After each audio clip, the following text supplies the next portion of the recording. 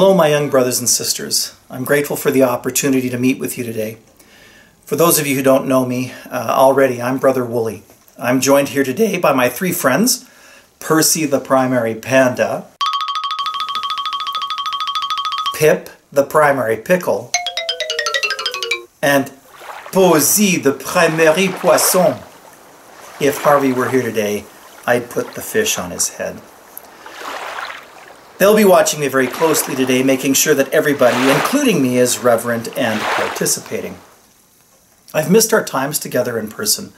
I'm confident that the time will come soon where we'll be able to meet again in person, and of equal importance, collectively raise our voices in praise to our Heavenly Father through song. Today I want to share with you a personal story that I had when I was younger. I now consider this story to be a special spiritual experience for me.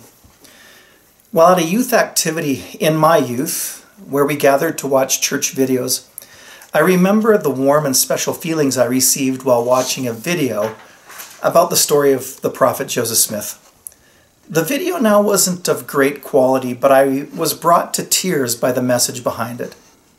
I now recognize that feeling as the Spirit touching my heart, testifying to me that Joseph's story is true. So the video started off with Joseph's searching for truth. It said something to the effect that after Jesus and all of his apostles died, his true church and priesthood were not on the earth anymore. So this means that there was no Church of Jesus Christ of Latter-day Saints when Joseph Smith was a boy. Joseph wanted to go to church and desired to know which church was true and which one to join. So he went into a field near his home and prayed to God. Heavenly Father and Jesus appeared to him and told him to join none of the churches, but to restore Jesus' true gospel, the Church of Jesus Christ of Latter-day Saints, to the earth.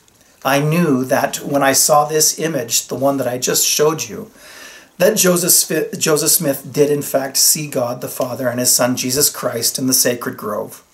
And because of that, I received my first witness of the truths taught me by my family and teachers of my childhood. We too can pray to Heavenly Father about anything we need, or ask Him questions, or just when we want to say thanks or tell Him we had a good or a bad day. Today we're going to sing a song about prayer. Just as Joseph prayed to God, we can too, and He will answer our prayers too.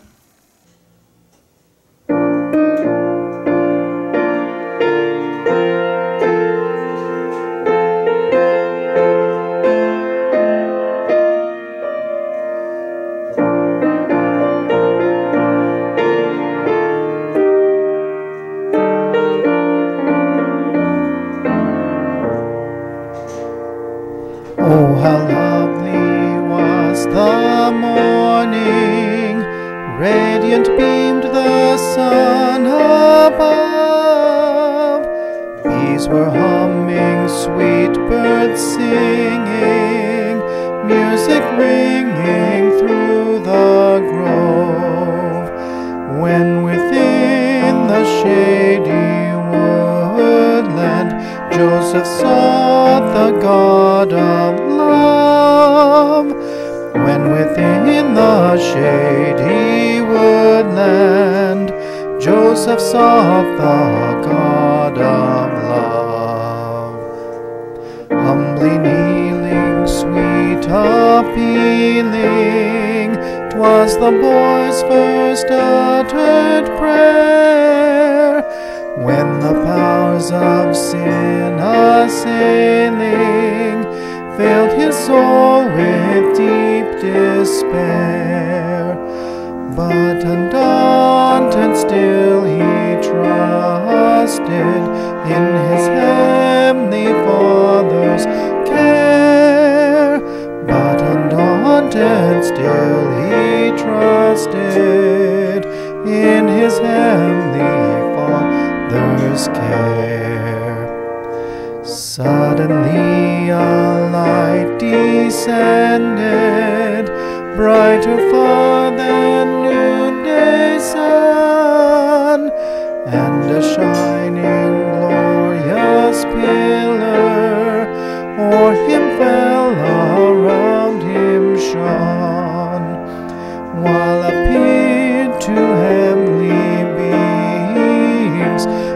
the Father and the Son, while appeared to heavenly beings, God the Father and the Son.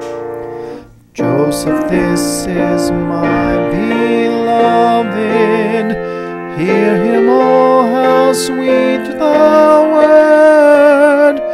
Joseph's humble prayer was answered, and he listened to the Lord. Oh, what rapture filled his bosom, for he saw the living God. Oh, what rapture filled his bosom, for he saw the living God.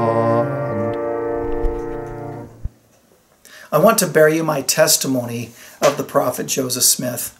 I know that 200 years ago, as a boy, he had a question. He prayed to God and he received his answer. He then went into the sacred grove and knelt and prayed. And at that time, he witnessed God the Father and his Son Jesus Christ and was given information on what he needed to do in his life to better serve his Heavenly Father.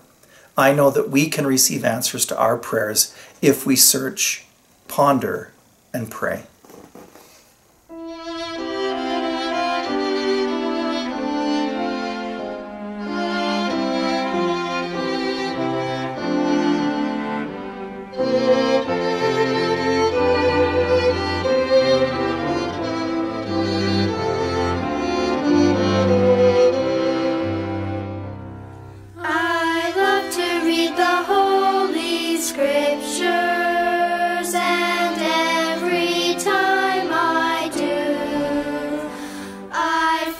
Spirit so